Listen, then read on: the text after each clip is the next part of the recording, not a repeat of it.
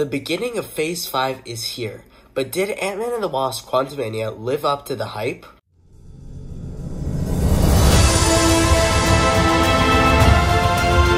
Hey everyone, welcome back to the Superhero Initiative. I'm David, and last night, me and Dylan watched the movie kicking off Phase 5 of the MCU, Ant-Man and the Wasp: Quantumania. So before we begin the review, the way I'm going to do this is split it into categories. First, I will talk about the plot/story, then the characters, the world building, and lastly, my overall feeling on the movie and any last thoughts I want to get out as a whole. So, let's get started. And beginning with the plot, this is definitely a movie where we are jumping right into it within the first 10 to 15 minutes. We get a very short amount of time as we follow Scott on Earth and how his life has been after the blip, and then very quickly we are already in the quantum realm. I like the whole idea of how they travel to the quantum realm due to a mistake done by Cassie, and the whole idea of sending a signal to the quantum realm and how almost immediately Kang finds out and sucks them in.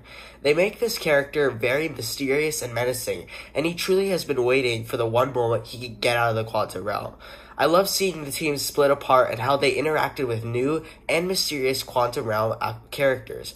While the first 20 minutes feels a bit slow, the plot later becomes jam-packed with action, keeping you entertained the entire time. Now, some of the bad things with the plot were mainly due to the movie's runtime. With it only being 2 hours and 3 minutes, the ending/final battle sequence felt very rushed. And as great as the battle between Scott and Kang was, we only got a couple minutes of it, and it wasn't as grand as I thought it was really going to be. I was also expecting this story to use some specific characters a little better, which I'll further explain in the character section. Back to the good though, I thoroughly enjoyed the backstory between Janet and Kang, as well as how central Janet was to defeating Kang. Overall, the plot story was super entertaining, and I really enjoyed it this way. And moving towards the characters, and boy, do I have a lot to say about the characters. But getting my good out of the way, I'm just going to say right here that Paul Rudd and Jonathan Majors, they kill it in their roles. I love Scott and Kang. Obviously, Scott, super funny. He's really quirky, and he's just an awesome hero overall. And I'm really glad he gets a great dynamic with Catherine Newton as Cassie, who also did an amazing job, by the way. But Jonathan Majors, I mean, I know you've probably all heard this before. He really kills it as Kang. I'm super excited to see where his character goes. I mean, when he walks into the room as Kang in this movie, everyone is silent. It is him speaking. He is the one. You know, he is him, right? So he's a great villain. I love him, and I'm super excited for him. But this is my biggest issue with the characters in this film, and this will probably take a big chunk of time here, but I just think for the amount of runtime, which, as I said, was 2 hours and 3 minutes, it was jam-packed with way too many characters, you know.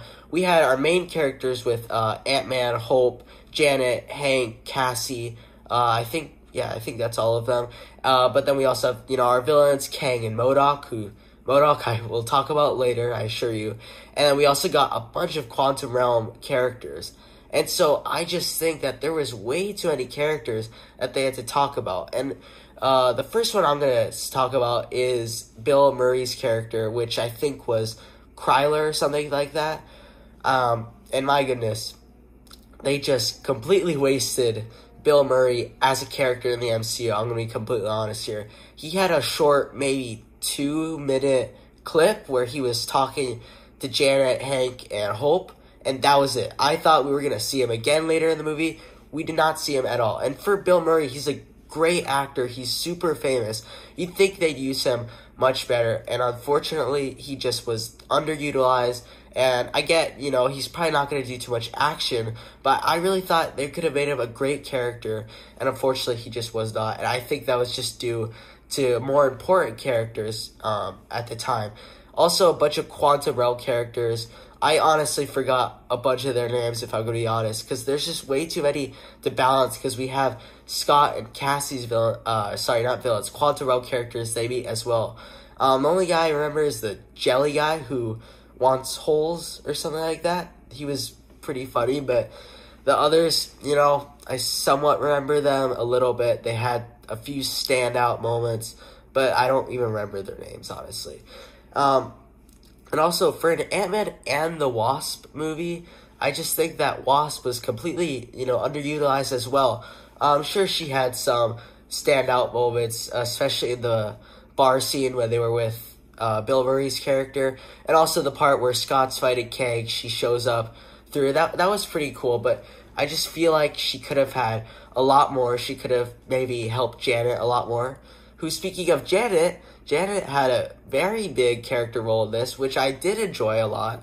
I think, you know, she wasn't around in the first film, obviously. In the second film, she was around for only a few minutes, obviously, because she just came back from the Quantum Realm. So I'm really glad they used her a lot, especially Michelle Pfeiffer. She's a great actress, too, especially for this role. She's really great.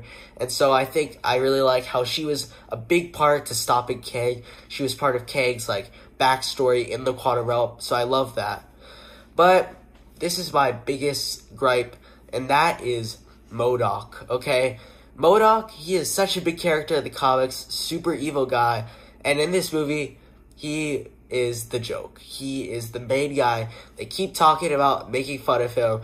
You know, I think pretty much everyone in the movie is like, oh my goodness, what happened to you? And it's funny, you know, everyone in my theater laughed, and I laughed myself, but I just feel like it's MODOK, and I really wanted to see more of him, and I was just hoping for something a little bit more, I guess, not for him to be the joke every single time. But at the same time, I do understand it's hard to make a character like that look normal in a live action way. I think the MCU did the best they could with this character, you know, looks wise. I think they actually did a good job that way.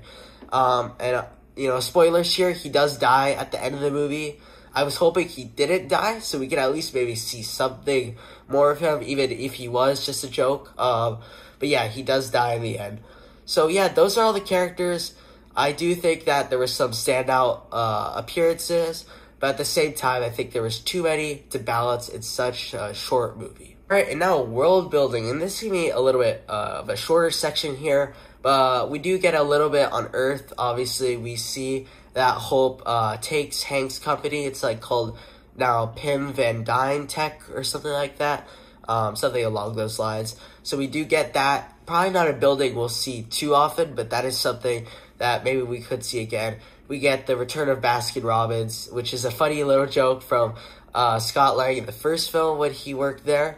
So yeah, that was pretty nice. A few locations on Earth. But obviously the main thing we're seeing is the Quantum Realm. And I really like how we got to see a lot more of it. A lot of new locations. We got to see how it's a full city down there. There's small villages.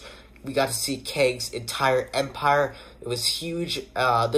It's very similar to Star Wars, which I know a lot of people said, but it reminded me of like Kang as like Darth Vader kind of, and he had all his like little stormtrooper type guys who were kind of like conducting everything, and it made me think a lot of like I guess like the Bad Batch TV show, where, you know, everyone's kind of like scared of this whole empire that's going on with Kang.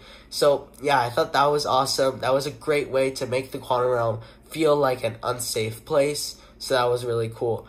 Overall, I think they did a great job expanding the Quantum Realm, because Ant-Man and the Wasp, obviously we only got a few little bits, and the first Ant-Man was, you know, barely anything in the Quantum Realm. So now we get to see there's people down there. It's a full world, and I really love that a lot. Okay, and lastly, this is my overall feelings and last minute thoughts. I think overall this movie is really fun. It's entertaining. And honestly, you know, it's definitely an Ant-Man film. I do think that even though it was the movie kicking off Phase 5, Peyton Reed wanted something a little more high stakes than the past two Ant-Man films. This still does feel like an Ant-Man film. You're getting humor. You're getting, you know, a fun little mission, I guess, side mission kind of. But we also get the introduction of Kang, which I really like. I think that worked well, except for the fact that Kang does get defeated in the end, which was kind of an issue just because it's Ant-Man, and considering the fact that Kang himself in the movie even said that he's defeated another version of Thor, it's kind of crazy that Ant-Man and the Wasp were able to defeat him. So that was a bit, you know, one of my gripes I had with the film, but I guess it was alright. We needed to defeat him, obviously, and we also needed to introduce him. But yeah, that's okay. But I do think it still feels like an Ant-Man film. Another gripe I had with it is that it doesn't feel like the third Ant-Man film, considering it's ending the trilogy of Ant-Man films, I feel like, you know, it's not too emotional for Ant-Man, and it loses the trend of every single third MCU movie has had that main character lose something. Like Spider-Man, you know, he lost everything. Captain America lost his shield in Civil War. Iron Man lost his arc reactor.